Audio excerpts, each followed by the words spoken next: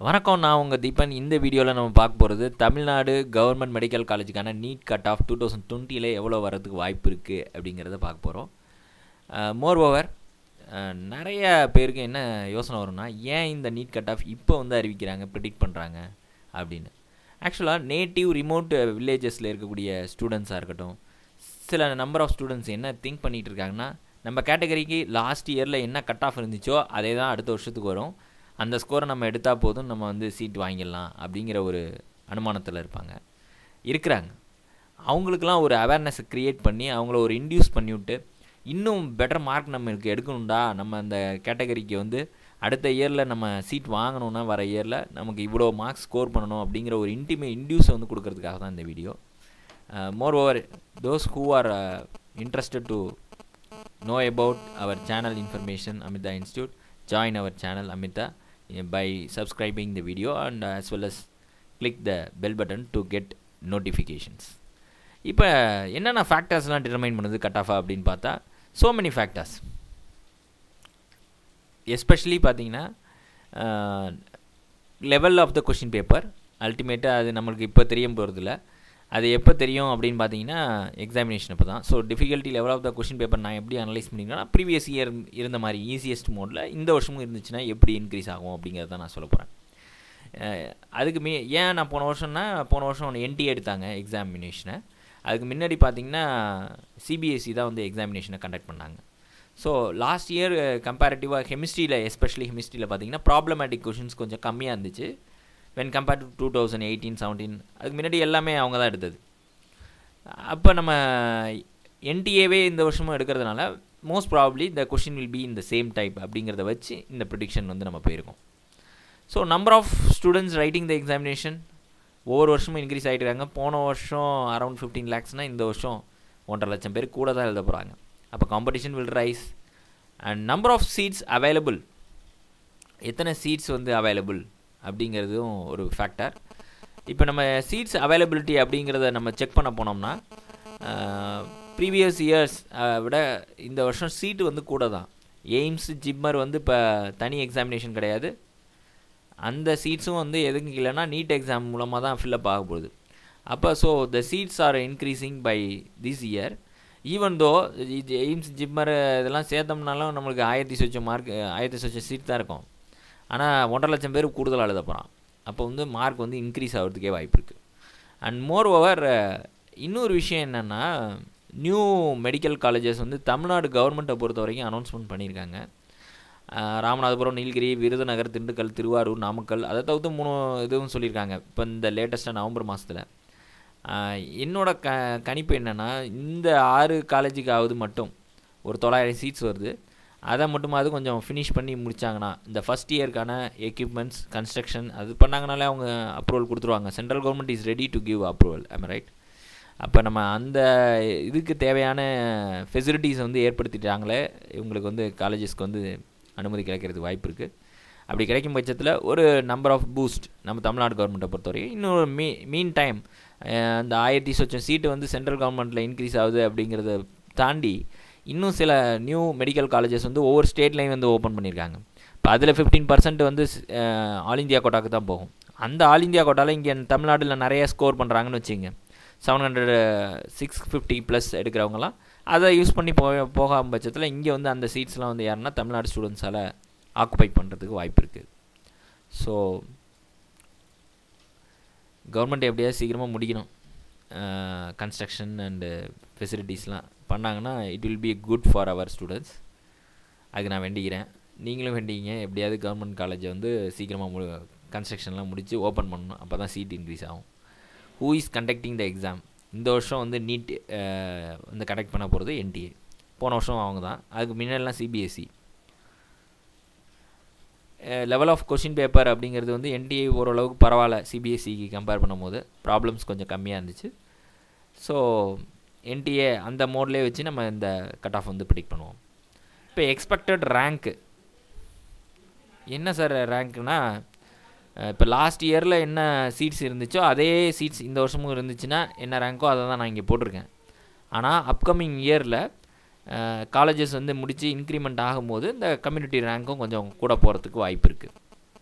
இப்போ ஜென்ரலை பொறுத்த வரைக்கும் போன வருஷம் பார்த்தீங்கன்னா 916க்கு கவர்மெண்ட் காலேஜ் கிடச்சிது ரேங்க்கு.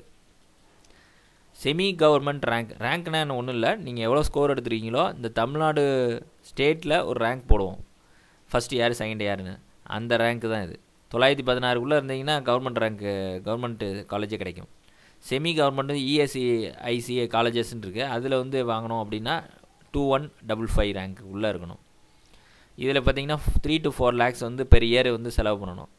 கவர்மெண்ட் கோட்டா ப்ரைவேட் காலேஜில் கவர்மெண்ட் சீட்டு கிடைக்கும் இல்லையா, அதோடது பார்த்தீங்கன்னா 2826 ரேங்க் உள்ளே இருந்தால் கிடைக்கும். ஏன் சார் இந்த கேப் இவ்வளோ பெருசுக்கு இருக்குது அப்படின்னு பார்த்தீங்கன்னா, இங்கே வந்து இது 4 lakhs 6 lakhs இல்லையா, எல்லாராலையும் அதை செலவு பண்ண முடியாது. ஸோ அவங்க வேணான்னு சொல்லும் போது அடுத்தடுத்த ரேங்க்குக்கான ஆப்பர்ச்சுனிட்டி இன்க்ரீஸ் ஆகிட்டே இருக்கும். அப்போ இந்த அடுத்த ரேங்க்கில் இருக்கவங்க நான் எடுத்துக்கிறேன், நான் செலவு பண்ணி படிச்சுக்கிறேன் அப்படிங்கிறவங்க அவங்க வந்துக்கலாம். செல்ஃப் ஃபைனான்ஸ்னு சொல்லுவாங்க அதை. அண்ட் மோர் ஓவர் பிசிஇக்கு எவ்வளோ இருந்துச்சு அப்படின்னு பார்த்தீங்கன்னா 1392. செமி கவர்மெண்ட்டை பொறுத்த வரைக்கும் 1500. அதே நீங்கள் கவர்மெண்ட் கோட்டானா 2179. இப்போ 2200 ரேங்க் பிசியில் இருந்தால் நமக்கு வந்து சீட் கிடைக்கும் அப்படின்னு நீங்கள் வச்சுக்கலாம். 132 ரேங்க்கு பிசி முஸ்லீமில் இருந்தால் கவர்மெண்ட் காலேஜில் கிடைக்கிறது வாய்ப்பு இருக்குது. 202 இருந்துச்சுன்னா ப்ரைவேட் காலேஜில் கவர்மெண்ட் கோட்டாவில் கிடைக்கிறதுக்கு வாய்ப்பு இருக்குது. ரேங்க்கு எம்பிசியை பொறுத்த வரைக்கும் அவங்களுக்கு 20% இடஒதுக்கீடு. ஸோ அவங்களுக்கு பார்த்தீங்கன்னா 707 ரேங்க் இருந்துச்சுன்னா கவர்மெண்ட் காலேஜில் சீட் கிடைக்கிறதுக்கு வாய்ப்பு இருக்குது. 805 ரேங்க் இருந்துச்சுன்னா செமி கவர்மெண்ட், 1074 இருந்துச்சுன்னா கவர்மெண்ட் கோட்டா ப்ரைவேட் காலேஜில். எஸ்சியை பொறுத்த வரைக்கும் 461, அதாவது 461வது ரேங்காக இருந்தாங்க எஸ்சி கேட்டகரியில் ரேங்க்கில் அப்படின்னா அவங்களுக்கு கிடைக்கும் கவர்மெண்ட்டில். 523 இருந்தாங்கன்னா செமி கவர்மெண்ட், அதை 777 இருந்துச்சுன்னா ப்ரைவேட் காலேஜில் கவர்மெண்ட் கோட்டா.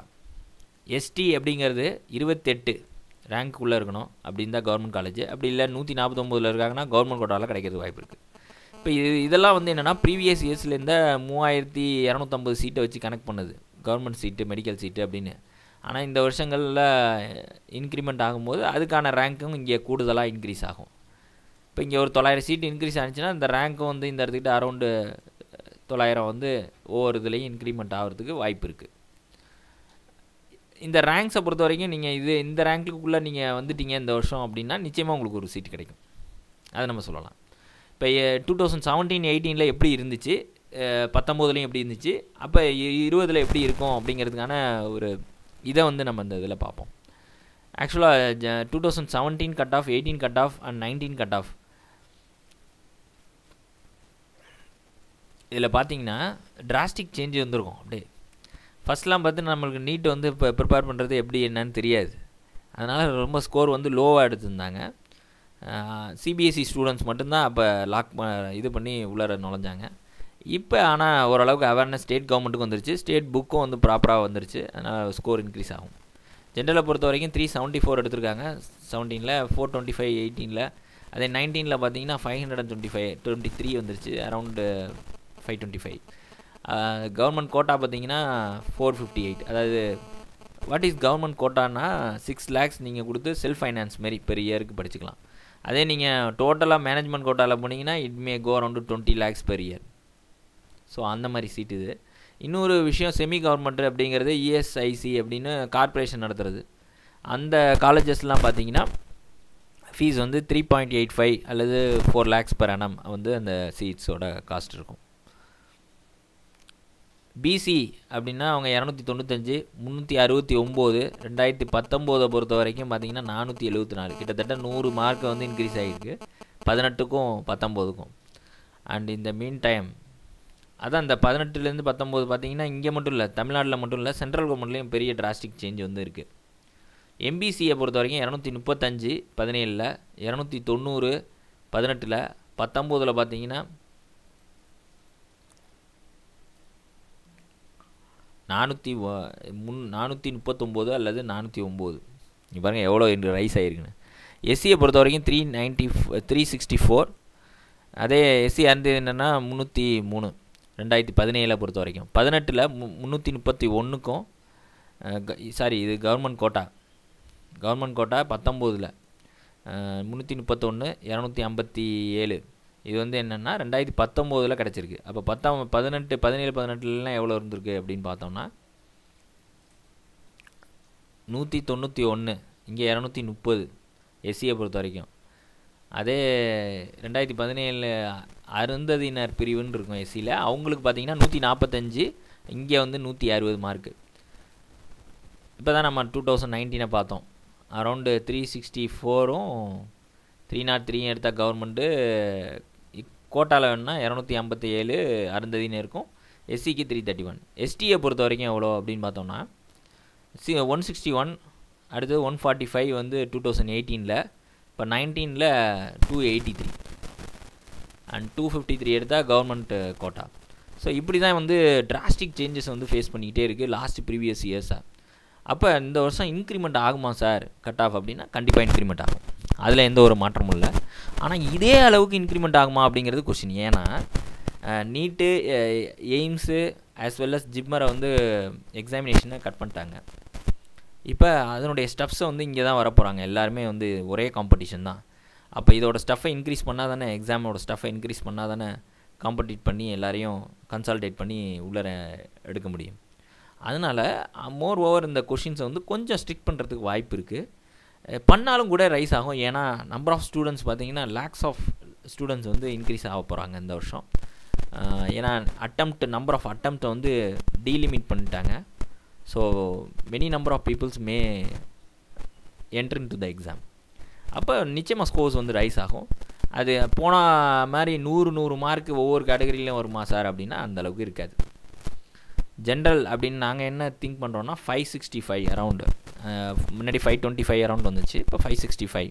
இப்போ நான் சொல்கிறதுல எல்லாத்துலேயுமே என்னென்னா +10 ஆர் -10 வந்து வரதுக்கு வாய்ப்பு இருக்குது.